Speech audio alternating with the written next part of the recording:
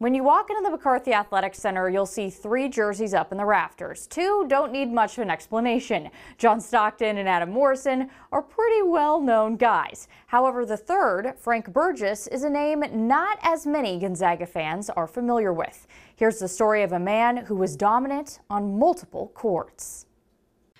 Frank Burgess grew up in Arkansas in the 1950s and went to the school that is now known as Arkansas Pine Bluff for a year before joining the Air Force. Ironically, it was not in college, but in the Air Force where the legend of his basketball game truly began.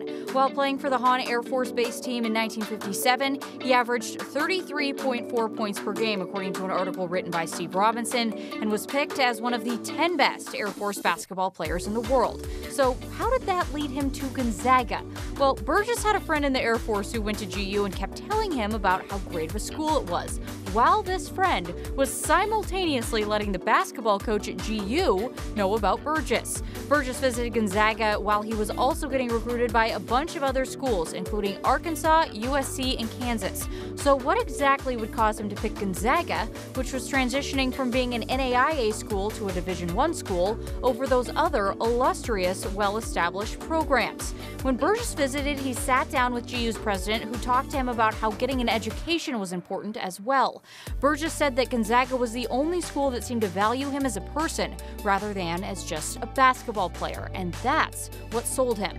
Due to playing at Arkansas Pine Bluff, Burgess had 3 years of eligibility remaining when he got to Gonzaga. His first year at GU, he averaged 23.2 points. He upped that his junior year to 28.9 points. That year, he was named a second-team All-American by one publication. His senior year, he was even more dominant. At one point, he put together back-to-back 40-plus point games and had a 52-point game against UC Davis, which is still the most points scored in a single game by a Gonzaga player ever. And yes, the 32.4 points he averaged per game his senior year is also still a program record for points averaged in a season. Unsurprisingly, he led the nation in scoring that year, and this time was named a consensus second-team All-American. The accomplishments don't stop there.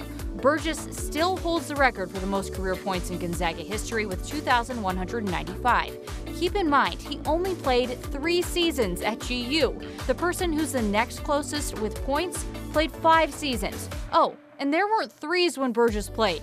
What he did in 3 seasons without three-pointers is truly phenomenal. And with how college basketball is now, with players leaving for the NBA early, Burgess's record will simply never be broken.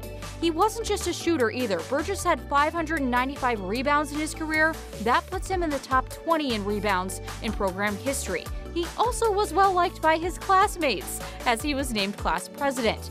After his senior year in 1961, Burgess was drafted by the Lakers but opted to play for Hawaii's ABL team. He played 2 seasons for them before returning to GU to go to law school, which he graduated from in 1966. According to Gonzaga, he was near the top of his class, all while working the midnight shift for Washington Water Power and raising several children. Out of college, he worked as a lawyer in Tacoma before he became a judge in 1981. He was appointed a full federal judge by Bill Clinton in 1994. According to a Gonzaga article, Burgess presided over several high-profile cases, including the case against the Makah Indians' tribal tradition of killing whales in 1999. Burgess's jersey was finally retired in 2005, right after John Stockton's was retired in 2004. On March 26, 2010, Burgess died from cancer at the age of 75. I would say what a life both on and off of the court, but it's more fitting to say what a life in multiple courts. If you want to know more about Frank Burgess, I suggest going to his Wikipedia page and clicking on an article written by Steve Robinson in the notes section. There are many more tidbits about Frank Burgess in that story. That's it for sports.